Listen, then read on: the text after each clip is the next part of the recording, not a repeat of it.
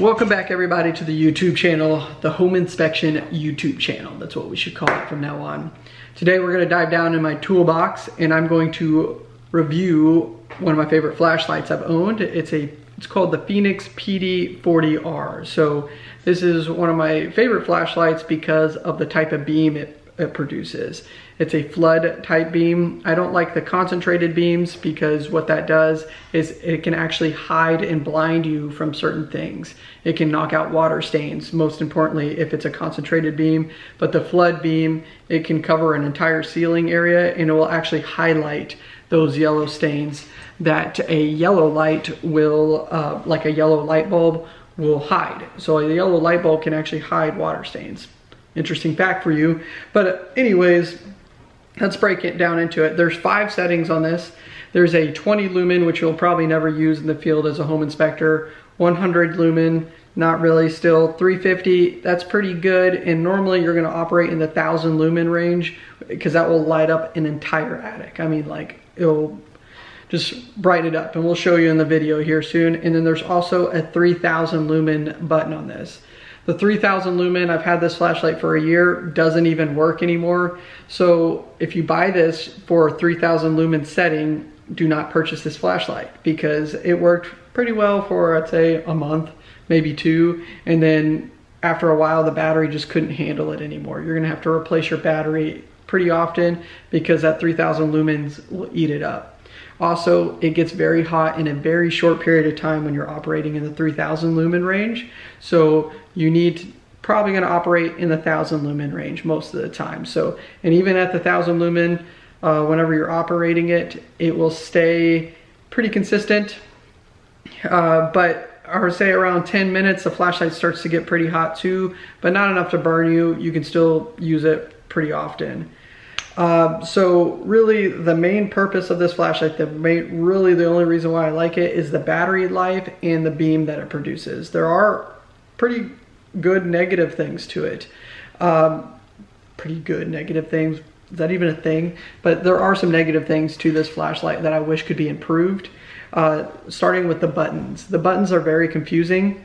Whenever you're first getting it. So whenever you're using it, you use these little buttons right here. If this is sitting in your pocket, it activates super easily. I mean, like, you hit the button and you can hit in the face, it'll be heating up in your pocket.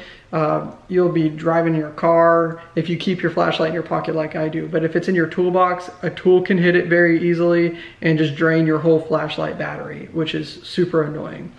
There are strobe settings on this. I'm not a big fan of strobe, but this is built for police officers, so strobe or self-defense, and the strobe settings do work. They work really well, actually.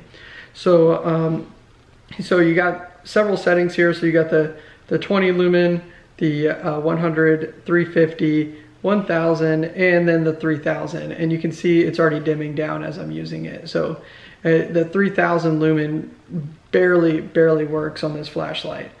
So don't buy it if you want that 3000 beam for a long period of time. So a few things about the flashlight. It's pretty easy to operate. It has a USB charger piece in the back. It uses that Android charger. If you can see right there, it only takes less than an hour to charge it all the way up most of the time, I've noticed. I mean, probably even less than 30 minutes. So if I forgot to charge my flashlight, I just throw it in the wall real quick or plug it in my truck, and by the time I get to my job, it's up and running. The next thing is it's fairly easy to open. I don't open this ever, but the way it's built, so we're gonna test this today, it's supposed to be waterproof. So I'm gonna drop it in some water and see how that goes. I hope it survives because I really like this flashlight. If not, I have to go find something else. And then I'm gonna throw it and drop it. Because as home inspectors, we're on roofs, you want your flashlight to survive a roof fall. So I'm gonna drop it off a roof and let it land on grass, and I'll even let it hit the concrete. I'm pretty nervous about that one. Yeah, that's pretty much it. You know, there's not much you can really break down a flashlight. There's a lot of people out there with like 30-minute videos. So let's just take this into the attic, show you the different beams, then we'll do the drop test, and then we'll do the waterproof test last to see if it survives.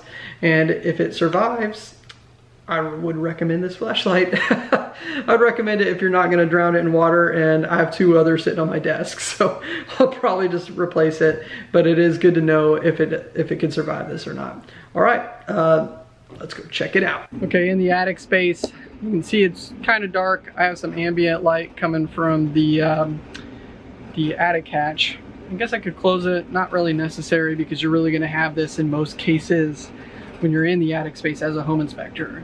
So one thing I forgot to say about this flashlight too is it will save whatever setting you were on last. So if you're on 1000 lumen setting and you want to make sure that it opens back up into the 1000 lumen setting, all you do is hold it down and it will open back up. See, that was on the 3000 setting and it's already dropping again, and it will go back from that setting. So right here, let's shine the flashlight back there and start with the 20 lumens and just bump it up. All right, so there you go. Wow, that's pretty bright for 20 lumens. You can see pretty far back there. It looks actually better on the camera than I can actually see it back there. Then you have the 100, 350, 1000. That's what I normally like to sit around, and 3000. Wow, you can see that thing. It lights up the whole attic space, which is pretty cool. So again, 20, 100, 350, 1000, 3000. Dang, look at that. So pretty easy to operate. And if you're shooting video like me, I always put it on the 1000 setting and shine the ceiling. It breaks back down and gives perfect lighting in the attic space. So easy test for the flashlight. I like this beam. You can see it's very, I guess, floody, you would say. And then let me take it outside and start to drop it. We were going to do the drop test first, but I was worried about compromising the waterproofing integrity of the flashlight. So we are going to put it in the sink while we're testing it, and we'll see how that goes.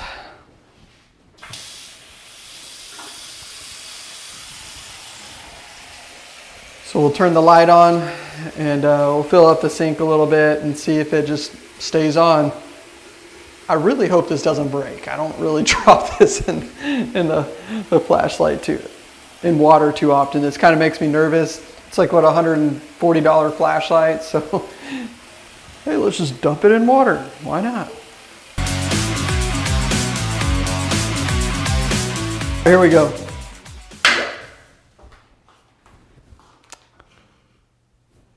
Staying on. It's not flickering or anything.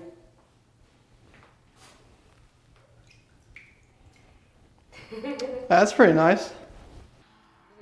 Good. Okay, so with the drop test, what we're going to do is off this 1-story roof, we're going to just climb up the ladder and we're going to drop it once in the grass to see if it survives, and then we're going to drop it on the sidewalk to see if it survives.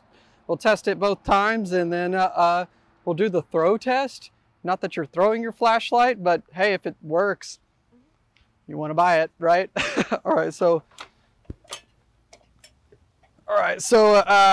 the grass test, roof level up. That's a weak test.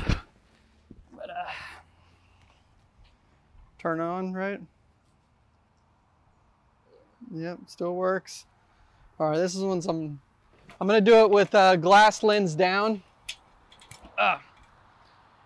By the way, commercial break. If you like this content, please hit that subscribe button below and the like button, and then tell us what tool you would like us to test next, right? All right, here we go. Oh man, we should get some B-roll of that too. Yeah. We'll drop it twice. Yeah, it's still working. We got a little bit of a nick there, not too bad. We'll do it again. Round 2. So you want to get it hitting the ground? Yeah. All right, I'll try it. Ready? Oh, that was a weak test. We'll do it again.